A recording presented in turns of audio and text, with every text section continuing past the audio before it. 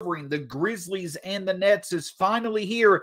And as exciting as it is for all things going on with all the great ESPN personalities in Memphis, Michael Cole, we have some disappointing news to discuss. But hey, it's never disappointing to get Locked On Grizzlies started off here. Sean Coleman here, credentialed media member with the Grizzlies, along with the Michael Cole, my co-host here on the Locked On Grizzlies podcast. You can find me at StatsSAC, him at DeMichael C, the show at Locked On Grizz. We got a lot to get to, DeMichael. First off, how are you, sir? Welcome back to Memphis.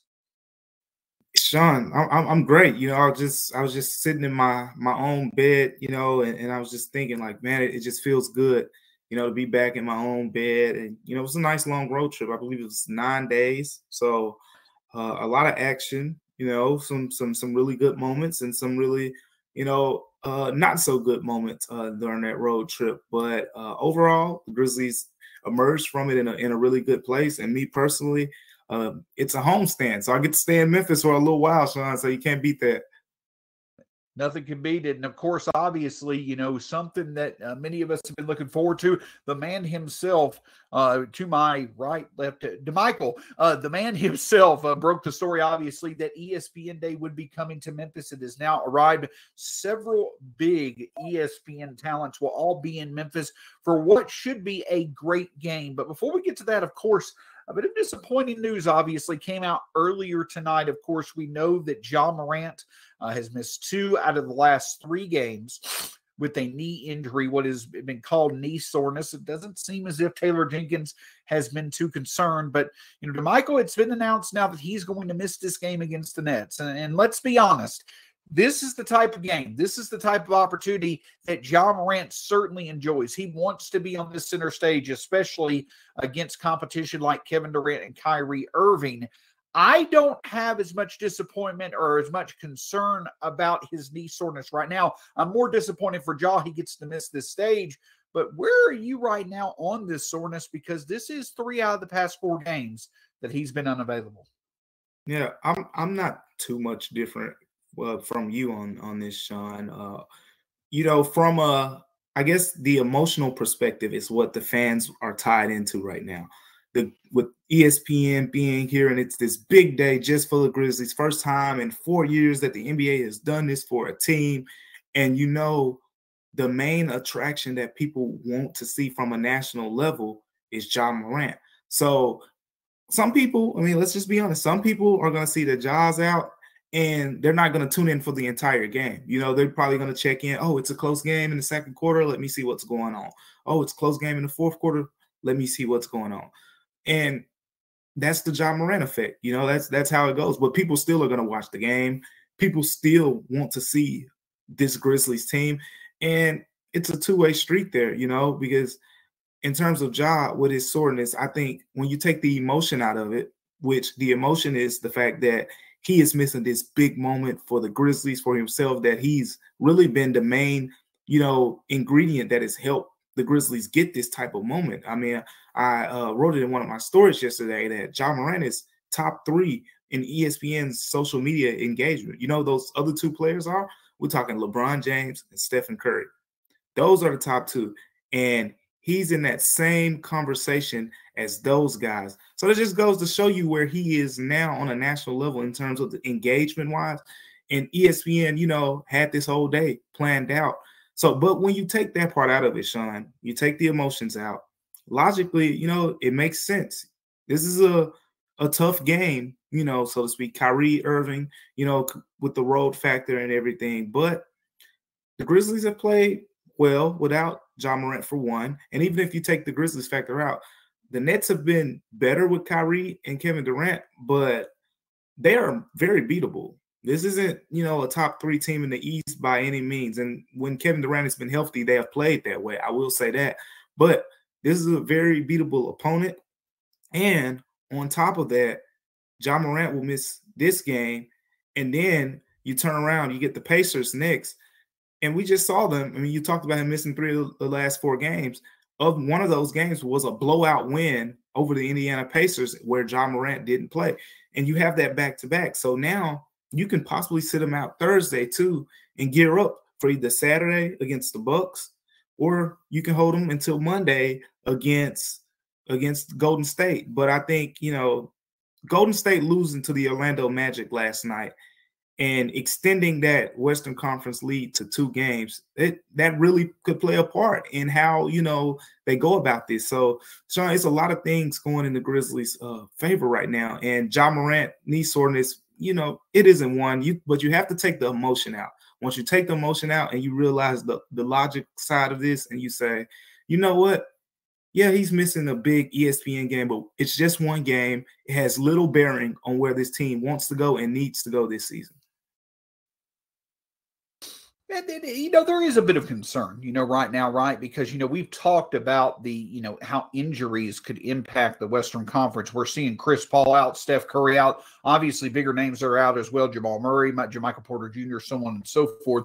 But, again, I go back to the fact that, again, I'm more disappointed for Ja and missing out on the ability to be able to play in this type of game. But you also kind of have to look at it from the Grizzlies' perspective to where I do think that they're kind of making the right decision here. Because if you look at the grand scheme of things over this 11-game stretch, going back to the game last week against the Pacers, that they're now going to be put through this game on Saturday with the Bucks. That's 5 out of 6 games against the Eastern Conference opponents. If the Grizzlies lose 1 or 2 of those games, it doesn't have as much bearing as them losing to a Western Conference opponent. But after that game against the Bucks, 4 of your next 5 games are against Phoenix, Golden State, Denver, and Utah. Where would you rather have a healthy Ja? Through that stretch or this current stretch of 5 of 6 games versus the Eastern Conference? I think that has to be remembered, and that the Grizzlies are just doing right by themselves and Ja with the bigger picture in mind of a playoff run. That's the main reason why it's fueling their ability to give him the rest they can now. Yeah, exactly, Sean. And you talk about that last stretch. It's brutal, and we're hearing news now, that Chris Paul is on his way back, possibly in the next week. So now, what that means? Chris Paul is probably going to be playing, in that game. And you can look at it 2 ways. Say, oh, the Suns have like a 9-game lead. They're about to clinch. They probably would care less, about playing their starters. But I'm looking at it from the perspective. They're probably going to be wanting to ramp Chris Paul up at that point and probably rest the last 2 or 3 games. So you got that game. You mentioned Denver, Utah. They're battling right now for seeding position and all those things. These games are going to be important. Whereas these games against these Eastern Conference teams, for one, they're winnable with or without Ja. And 2, like you said, when tiebreakers and those things come into play, which they probably will, and with Golden State, let's say it like it is. Golden State is just not playing really good offensive basketball right now. And we talked about this recently. I said that I felt like defensively they'd be just as strong or even stronger, and they have been. But offensively, 16 points in the 4th quarter against the Magic just isn't going to do it. But when you factor all those things in, you have the ability to rest Ja Morant a little bit more, and you want to have him for that last stretch. You want to have him against Denver, because Denver is going to be playing their heart out. They're battling for play-in position right now. And no one wants to be that 7th seed in the play-in because, the Clippers could get Paul George back. It's possible. And even if they don't get Paul George back, it's one game. It's just one game. So you lose, boom, you bounce back to 8. And I don't care how bad the Lakers have been playing. I personally, one game with LeBron James, I just wouldn't, that's risky. So a lot of things are working in the Grizzlies' favor, but they need to set themselves up. And Ja Morant, from an injury perspective, from a health perspective, to be as healthy as possible going into that final stretch. Absolutely. And if you listen to some people like Stan Van Gundy, heck, the Grizzlies should just sit here and set Ja through the first round of the playoffs, because why wouldn't you want to go with the formula that leads you to be in 14-2 so far this season? All joking aside, while Ja Morant unfortunately will be out, again, from me and DeMichael both, again, this concern's not necessarily there as of yet, that this is something bigger than a short-term ailment. One byproduct is that we've heard a lot of talk about the Grizzlies without Ja Morant. They're going to get their biggest test without the engine that makes their team run tomorrow night. on the biggest stage. We'll discuss that in just a moment. But before that, listen, tomorrow night's going to be a great opportunity if you're someone that enjoys daily fantasy sports. And the reason why that is because with so many fun talents on the court, why not choose Prize Picks as the way to make your enjoyment even more fun? With Prize Picks, it's easy to use. You pick 2 to 5 players and an over-under on their projections, and you can win up to 10 times on any entry, and it's just you versus the projected numbers. Entries can be made in 60 seconds or less. It's that easy. The great thing is that you can choose any type of prop, whether it be points scored, rebounds, even steals. The great thing is that it's not just NBA. You can use it when it comes to college basketball, college football, NFL, MLB, any type of opportunity that's there. You certainly can enjoy Prize Picks. For a limited time, Prize Picks is an exclusive no-brainer of an offer for all of our users. Users get $50 for free if a player in your first Prize Picks entry scores a single point. If your player scores a single point, you get $50 for free, but you must use the promo code LOCKEDONNBA. For Locked On users, that's the promo code LOCKEDONNBA. Check out prizepicks.com today.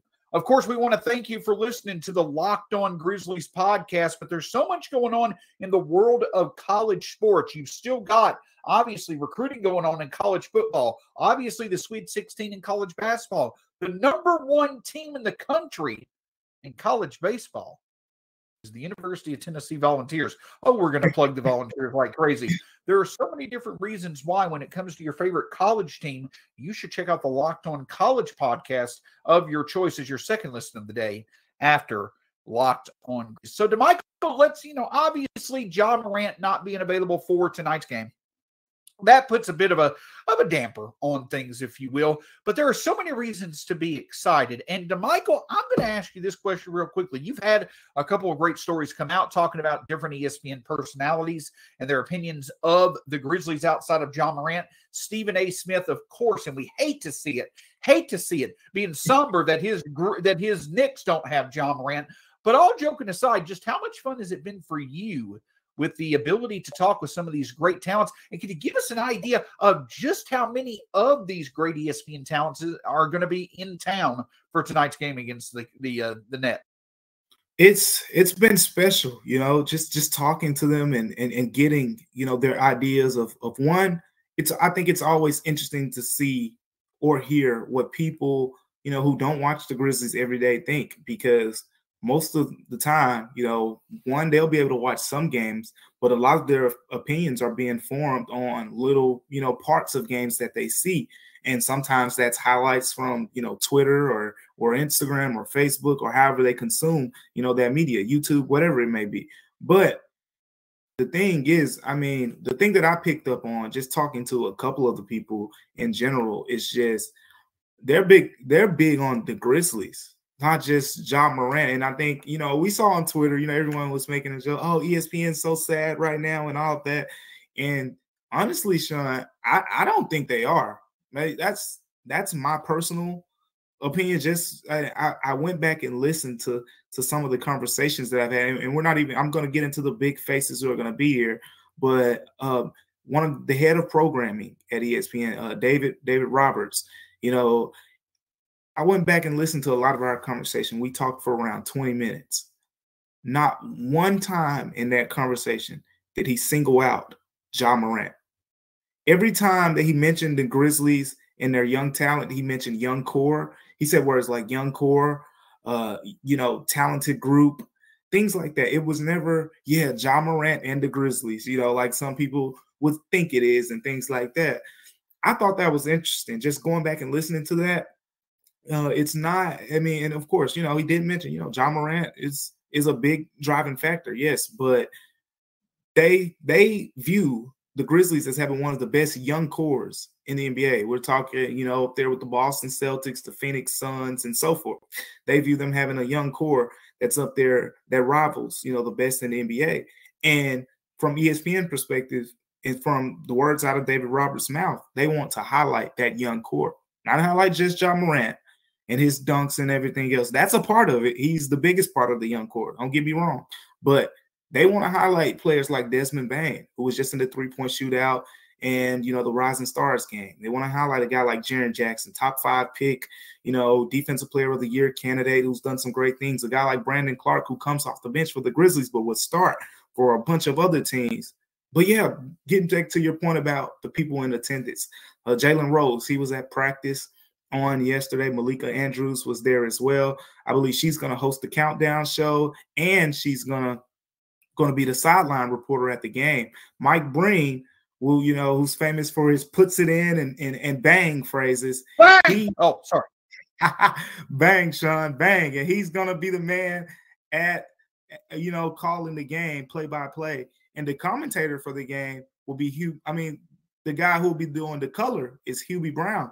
A lot of those old-time Grizzlies fans, you'll remember Hubie Brown was the guy who led the first 50-win team in franchise history. And not only that, Sean, the Grizzlies right now have 49 wins. So I think it's kind of a cool little angle. And I wrote about that as well, you know, on commercialappeal.com, because Hubie Brown was one of the people that I got to chat with, just hearing how he's seen the Grizzlies grow from that 50-win team to now how the city is, you know, receiving this group. And there was a lot of similarities. Just hearing him talk, it gave me a lot of Taylor Jenkins and how, you know, he talked about turning defense into offense and, you know, not necessarily just winning with talent, winning with, you know, aggressiveness and taking risk and things like that. A lot of Taylor Jenkins type things, I think he was saying. But overall, I mean, you're expecting, you know, Kendrick Perkins, Big Grizz advocate on Twitter. You know, he's been one of the guys all season long. We talked about Stephen A. Smith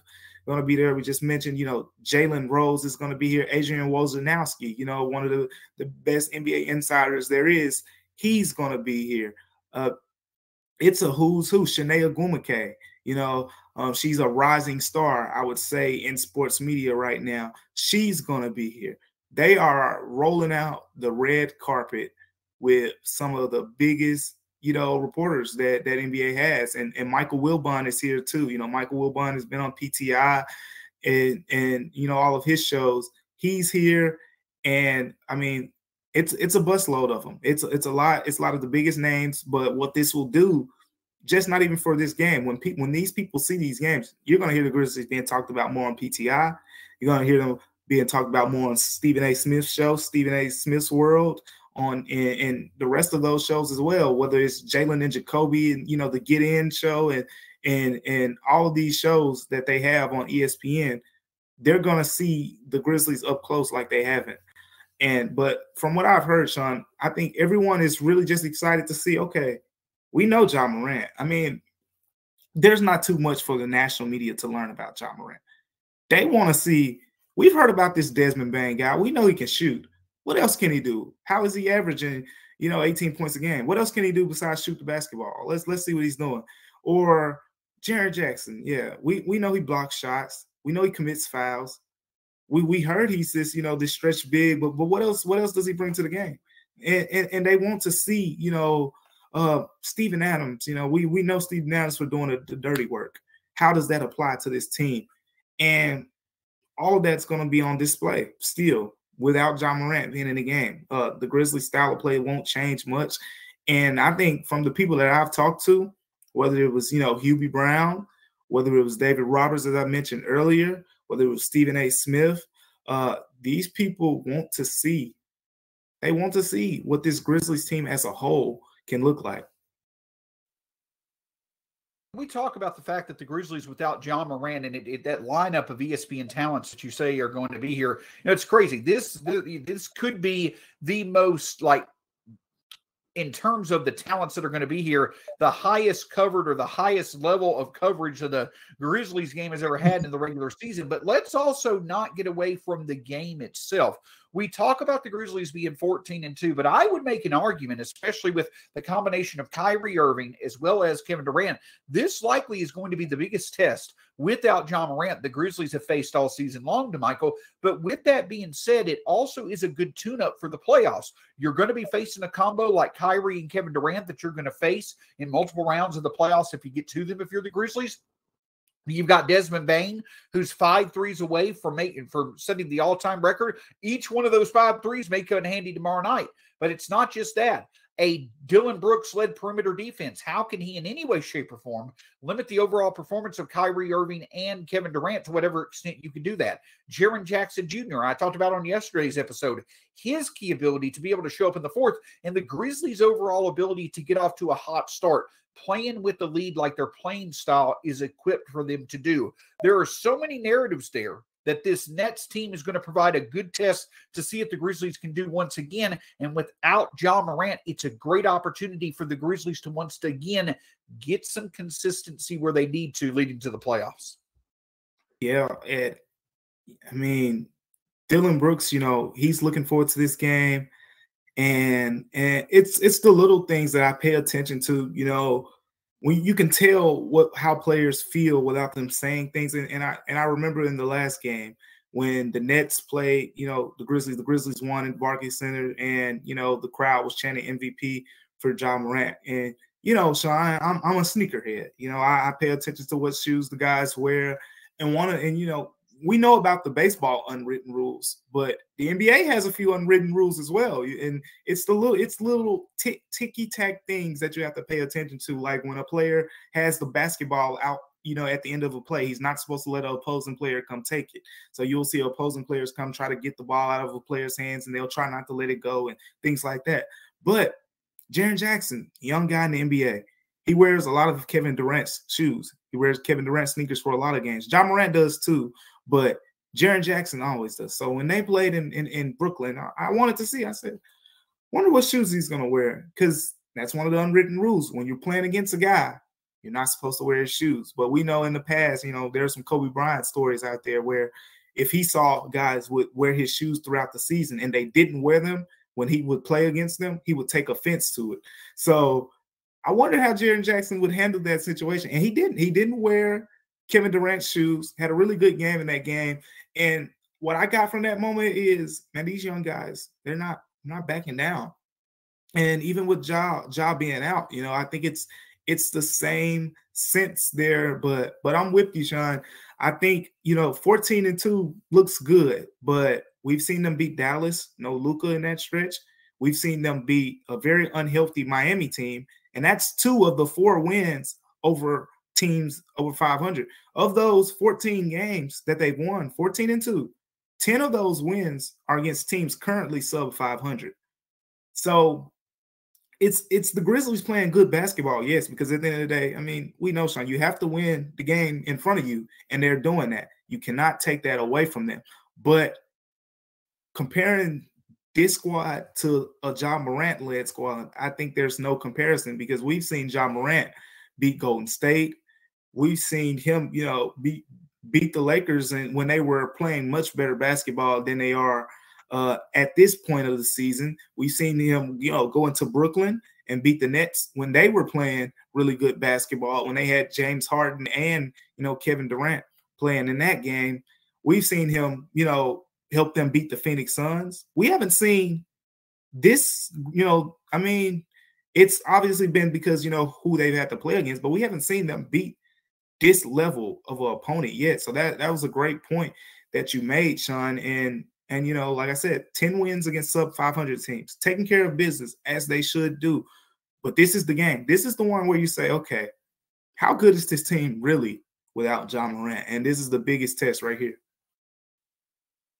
And, of course, there is a reason why it's going to be a big test with Kyrie Irving as well as Kevin Durant, but there are also going to be some opportunities. But before we get to the game, I also want to get to some pregame comments by Kevin Durant when it comes to Ja Morant that you just do not typically see from Kevin Durant. Pretty special. We'll discuss that in just a moment. But before we do, to Michael Cole, you want to know what we're going to talk about?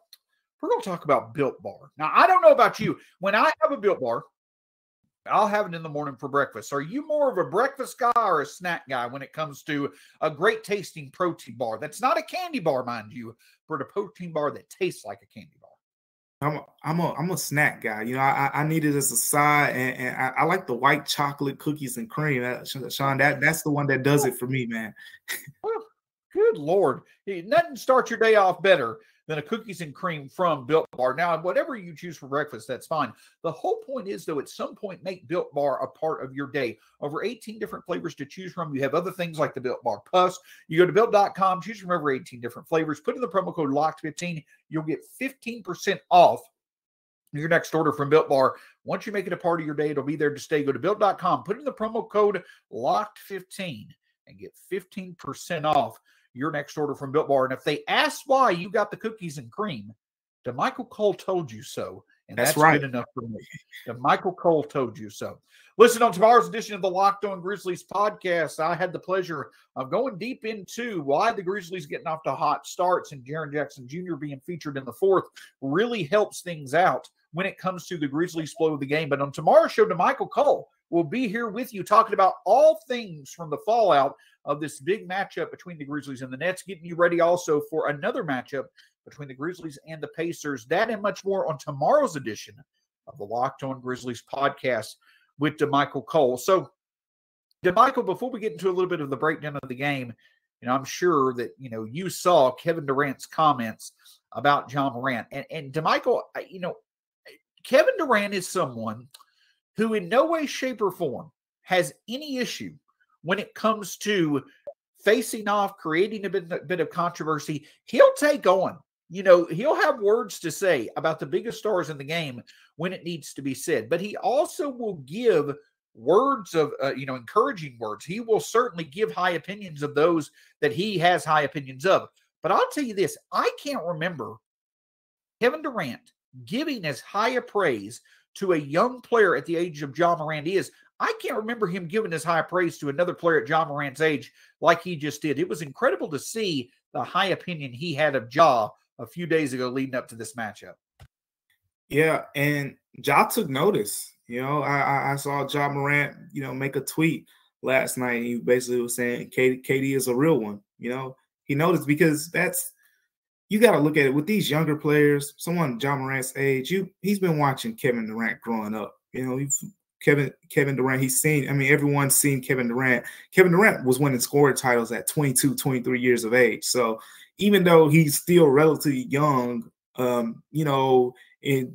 it's still, he started off as an elite player at such an early age, kind of like Ja now. You're going to have 17-year-olds right now who are going to come to the league in 2 years, and they're going to say they idolize Ja Morant. It's going to blow you crazy because he's only 25 and, at the time. But that's how this, NBA life really goes. But yeah, just like you said, Kevin Durant doesn't do that for a lot. And he's an honest guy. Kevin Durant, just hearing him talk, he gets fined a lot because he says how he feels, and he will tweet how he feels, and whether, whatever people think about that, and he'll say it, to reporters as well. And we've seen him, you mentioned, he's I've heard him compliment guys like Jason Tatum before, Devin Booker before, but it's not a lot.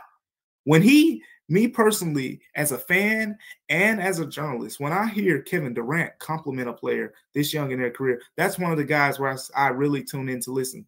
Kevin Durant thinks he's going to be that's who I'm listening to, because he's not just heaving out praise to young guys who are working hard, Sean. Absolutely. And so that's why you stop, you pause, and you listen, and you admire, and you're like, okay, this guy is saying it about the face of my franchise who's 22 years old. But let's also not forget the other player that is going to be on the court for the Brooklyn Nets, and that certainly is Kyrie Irving. And believe it or not, DeMichael Cole, when it comes to Ja Morant, the first signature moment of his career came against this guy. He came against Kyrie Irving in Kyrie Irving's third ever game as a Brooklyn Net. But believe it or not, that was 2.5 years ago. The last time that Kyrie Irving faced the Grizzlies was 2.5 years ago in Memphis, which was Ja Morant's third career game. That's the last time that Kyrie Irving faced the Grizzlies. So you better bet that he's going to have a little bit of motivation. But DeMichael, obviously, we know the whole story about, Kyrie Irving's availability only on the road, things like that. Not going to get into all that.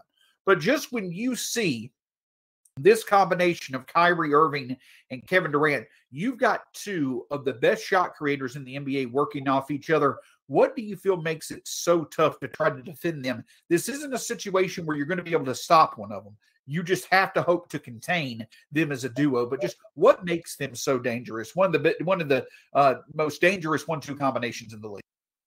Yeah, it's Sean. I think it's just, I mean, you hit on it.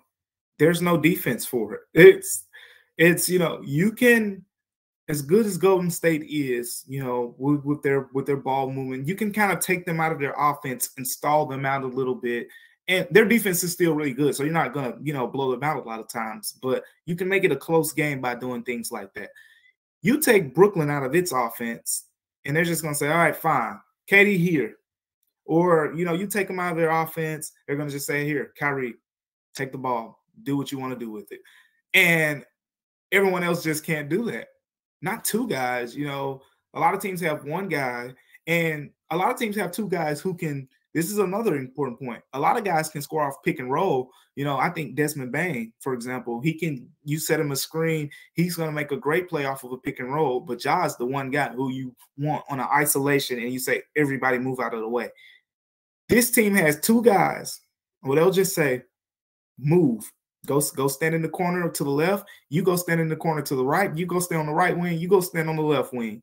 Get out of my way. Give me the whole paint, and they can score whenever they want to. And that's really going to, it's going to challenge the individual defense for the Grizzlies. And I'm excited to see it, Sean, because the Grizzlies have some really good individual defenders. I love watching DeAnthony Melton, defend. Dillon Brooks, his feistiness, his toughness as well. But probably my favorite defender personally to watch on the Grizzlies is Kyle Anderson.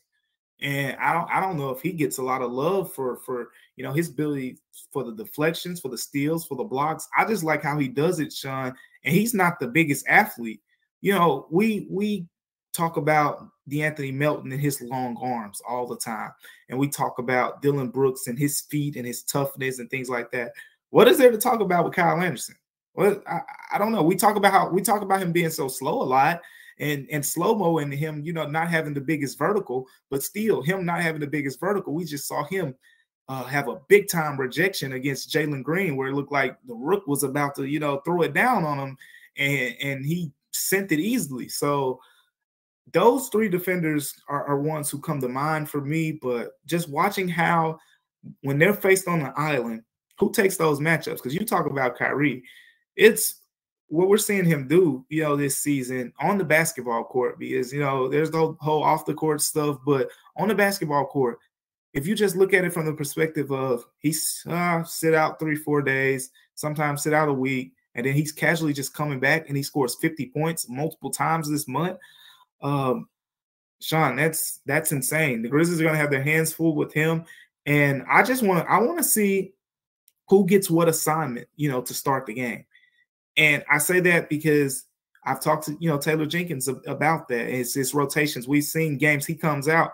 Dillon Brooks will start off on an easier matchup and then move to the tougher matchup in the second half as part of his ramp-up process. In the last game, they moved him up to 28 minutes, even though he didn't end up playing 28 minutes. His limits was 28 minutes. Where is he going to be for this game? You had 2 days off, so does he get bumped up to 30 minutes or so? And I think when they get him to that 30-minute stretch, now you're saying, okay, Dillon, you can guard Kevin Durant for 35, 30 minutes, however long you're in the game. Are the Grizzlies at that point yet? Do they start Desmond Bane out on him? Or do you how they handle this? Because you have Kyrie Irving too, and you have Kevin Durant. Dillon has to get one of those guys. How does that affect his minute situation? And overall, who gets the other matchup and how do they fare? It's a lot to factor into this, but it's exciting stuff, Sean. I think, those bench guys, as good as they are defensively, DeAnthony Melton, Kyle Anderson, we're really going to need to see them have some type of impact.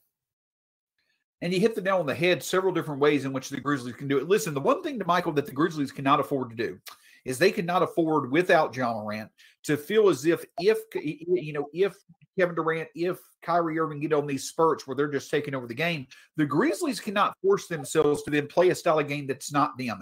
Taking quick shots, trying to create their own shots. The big thing the Grizzlies have to do is they have to stay within what they do well, because there are going to be opportunities where the Grizzlies can flash their strengths. Once again, there is the ability to get offensive rebounds against the Nets. You do have the ability to be able to shoot the three against the Nets. Winning the non-starter minutes against the Nets, the Grizzlies should have the advantage there. But the big thing for me is this: it's just playing efficient, effective basketball, especially, again, getting off to a hot start, and especially times infinity, DeMichael. The big thing for me is, can the Grizzlies get off to that hot shooting start where the starters make a couple of threes plus the bench then comes in, and you get a shooting surge from a Tyus or DeAnthony Melton or a Zaire Williams. The Grizzlies have plenty of ability to find success playing their game. They're just not going to have to let the success of the Nets take them away from their game. The Grizzlies simply play their game. That gives them the best chance to win, even without Ja. Yeah, here's a sneaky one for you too, Sean. This one isn't, going to get all the pretty attention and the sexy press and all of that. Andre Drummond versus Steven Adams is going to be a all-out war. I mean, we've seen Steven Adams completely control some rebounding matchups. Andre Drummond isn't that guy. That's going to be one where Steven Adams is going to have to really work. Andre Drummond's going to have to really work. And each offensive board that those two guys end up, because let's be fair, they're probably the best two at it right now. Andre Drummond has been, elite at it for 5, 6, 7 years, and so is Steven Adams. They've been the most consistent guys at just dominating offensive boards for a long period of time. So it's like Andre Drummond's going to get his, and that's probably going to result in some kickouts for Kevin Durant. And we've seen Steven Adams, do that. And it really, the Grizzlies, second chance points and things like that, they're really good at it. So that matchup, it's not the prettiest. It's not going to be the closing lineup. We'll probably see Brandon Clark at the end of the game and all of that like normal. But I'm telling you, Sean, I feel like the winner of that rebound matchup will probably have a big determining factor in who wins that game. And you hit the nail on the head. At the end of the day, listen, you're probably not going to win that one-on-one overall productivity-wise. You're probably not going to win the one-on-one with Kevin Durant. You're probably not going to win the one-on-one with Kyrie. But can the Grizzlies win as many of the other matchups that you see out there? And DeMichael, you bring up a great point. Listen, we're not just talking about Drummond and Steven Adams being two of the best offensive rebounders in the game right now. The only two players since 2000 with a season of 300-plus offensive rebounds and 200-plus assists since the year 2000. That's the unique combination that you get with Drummond and Steven Adams. But the bigger thing also is that, again, it's the Grizzlies simply doing what they do best. Kyrie and Kevin Durant are elite, but can the Grizzlies be more elite at different things than the Nets? That's what's going to stand out in this game. DeMichael, it's going to be an exciting time. Just how excited are you? Let's take a step back. I know you're an awesome beat writer, obviously, awesome podcast host who gives great perspective on the Grizzlies. But as a fan of basketball in general, DeMichael, just how excited are you for later tonight? I love matchups, So the way I watch the game as a fan, I'm looking for individual matchups. I just think about when we talked to Dylan Brooks the other day, and he's saying, I'm not 100% yet. I'm paraphrasing here. He's just basically saying, I'm not 100% yet, but, I look forward to these type matchups. He knows he's going to have to guard Kyrie Irving. He knows he's going to have to guard, Kevin Durant some. So I'm looking forward to see how he guards him. Is he picking up Kyrie Irving, 3/4 court, half court? Is he, how physical is he with KD? Is he pushing him all the way up to the 3-point line? Is he pushing him past the 3-point line? Or is he letting KD get to his spot without much resistance? I just want to see those little things, the game inside of the game. And I'm looking forward to it. It's going to be fun because the Grizzlies are going to compete. The Nets are going to compete. And it's at the end of the day, it's two really good teams, two completely different styles of basketball. The Nets, they just like to score. The Grizzlies love to score too, but they score in different ways. You're talking about a team that's going to break you down in the half court with just these cerebral assassins. And you're talking about a team that as soon as the ball's out of the net, they're getting up the court in 10 seconds. And, you're either ready or you're not. And that's the Grizzlies. So it's going to be fun, Sean. But I'm enjoying it. I'm enjoying, just watching, just this Grizzlies team transform throughout the course of this season. And Taylor Jenkins likes to talk about, cycles and things like that. And they've had a few, different ones over this last, few stretches now. I mean, this game, you're going to get Tyus Jones, back in the starting lineup, but you're playing against, a different type of opponent now. Whereas in past games, when I've watched Tyus Jones, he doesn't, he's a good defender, but he doesn't have, to guard these super aggressive offensive scores a lot of times. He's probably going to start out on Kyrie at some point. How does that affect his offense? Those two things play off of each other. It's a lot. That's why we see Steph Curry, got guards spot up shooters a lot of times, and same thing with Chris Paul and all these ball dominant guards. So it's those game inside the game things, Sean, that I just can't wait to see. So I heard you use the expression cerebral assassin. And of course, the thing that brings to mind is, the phrase that it's time to play the game. And so to Michael Cole, I'll ask you, are you ready? Sean, it's someone's about to get a Sweet Chin Music butt whooping in this one. I'm ready. And the next gen Grizz, we're gonna see if they're ready too. Are you ready? Despite the pedigree of Kevin Durant and Kyrie Irving. Listen, we'll stop with the wrestling anecdotes here, but here's the big takeaway from me is that DeMichael is an excellent beat writer, excellent writer. We both enjoyed, covering the team, being podcast hosts and things like that. But here's the thing to remember. And, while it is, again, a bit of a damper that Ja Morant is not going to play in the game tomorrow night. While Ja Morant is the main part of the equation, there are so many different factors when it comes to this Grizzlies team having this opportunity, having so many names that many of us across the basketball world here in Memphis, across the nation, so many of these names from ESPN being here to be able to enjoy this game. The big matchup that we're seeing Kevin Durant and Kyrie Irving come to town. And it'd be considered a marquee matchup that duo is looking forward to taking on because of the caliber of team that the Memphis Grizzlies are. But here's the biggest factor of all. Two biggest factors. Number one, all of that, it takes away all the titles that we may have covering the Grizzlies, covering basketball, things like that. It allows for us to be the best thing of all, a fan, and to enjoy these type of games that allow for us to be able to enjoy the sport that we all love. But the biggest thing of all to me is this. The Grizzlies are doing this, and they're doing this in a year where they potentially have a decade more of this coming. This is just the beginning of these big talents coming to Memphis and us seeing these marquee matchups. And I am so much looking forward to games like tonight, but what it can look forward to moving forward. Would you agree, DeMichael? Oh, yeah, 100%. It's exciting time. And at the end of the day, we call it, the stretch run, the chase, and things like that in other sports. But this is the time where you tie your shoestrings a little tighter, and you're diving a little extra farther for that loose ball. You're getting a couple, more floor burns and things like that. It's put up or shut up time, and everyone's trying to play their best basketball right now. That's my favorite part. You find some of those veteran teams in the middle of the season, they're used to this. They coast their way through the middle of the season. There's no coasting right now. Everyone's after a game, the Grizzlies, they have it in their practice gym. The standings are right there on the wall. They cannot avoid seeing the standings. They know what the standings look like. These other teams know what the standings look like. Anyone who tells you they're not looking at the standings in the NBA, they're not telling you the truth. This is the best part of the season. Everyone's locked in, Sean, and we're locked on right here. Exactly. We're locked on every single day, and there was no better way for DeMichael Cole to plan that segue. This is why I enjoy hosting the podcast with him. The man knows his segues. But all joking aside, it's going to be an absolutely special day. Make sure you check out the great coverage from DeMichael, obviously leading up to the game. He'll be back with you tomorrow to host Locked On Grizzlies. I'll be back with DeMichael on Friday, obviously recapping the game against the Nets, recapping the game against the Pacers. But until then, enjoy tonight, Grizz Nation. So much to enjoy, so much special times to really look forward to when it comes to a game like this. We'll have all the coverage for you on the post-game edition tomorrow, and then obviously on Friday, wrapping up the week. For DeMichael Cole, my name's Sean Coleman. Check us out on Locked On Grizz, right here on YouTube as well. Hit that subscribe button below. Have a great night. Go Grizz.